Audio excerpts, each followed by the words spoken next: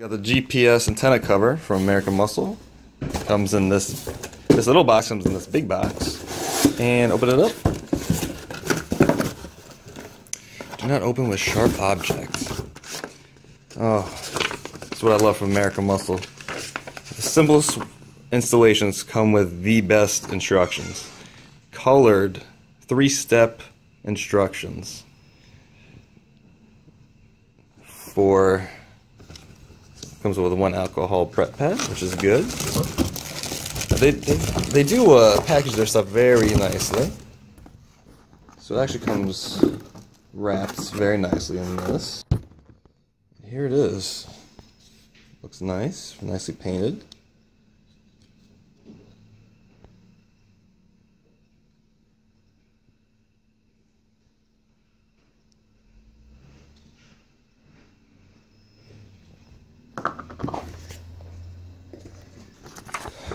Clean areas with supply of remove 3M tape.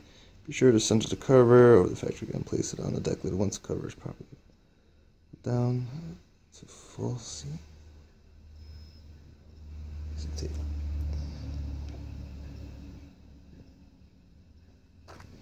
Alright. The culprit. You got the beautiful lines.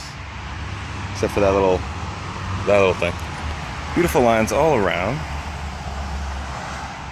And then all of a sudden, you come to that little matte spot. Look at how just, oh, what is that doing there? It doesn't belong. What is that? What is that? Can't have that now. So, what we're gonna do is put this bad boy on there. Oh boy, now you get to pick which side. This way, right? Oh my goodness.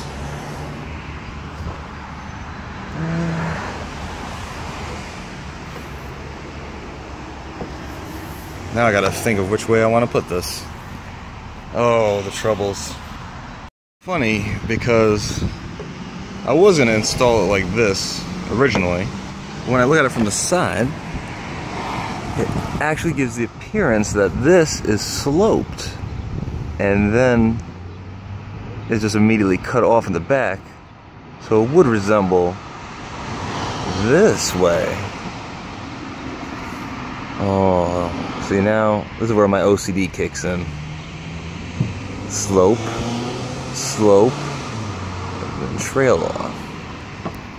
And it is actually quite larger.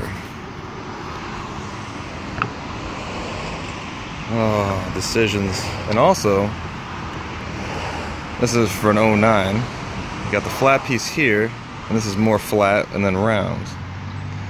So on this bad boy, it should go like this. So I'm gonna spend the next 3 hours seeing which one looks better. After some deliberation, careful deliberation, and some input from my mammy, decided to go with it this way, at least for the earlier S197, so 05 to 09. Because if you actually look, well, first off, the GPS on the bottom, the real GPS actually slopes actually just like this. And oh, I already told you all that.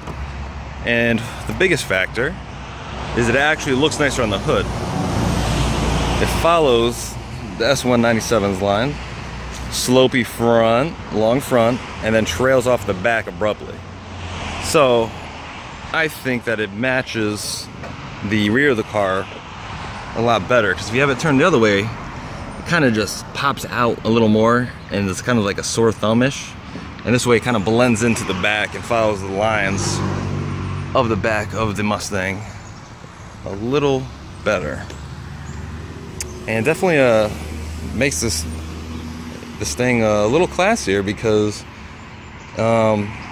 it's got that nice painted shiny finish. It's not just like all of a sudden there, oh, let's just plop a little GPS there. So definitely adds a little bit of class to the Mustang. Yeah, definitely nicer. It's definitely one of those after mods. I mean, 70 bucks. So if you were planning on saying, oh, let me get an external mod or exterior mod, I don't have a lot of money, let me just throw it down on there instead of like a rear window louver or some mirrors. I would definitely say save the money, put it towards this as soon as you can, or the mirrors, or a different kind of mirrors, or you know, whatever.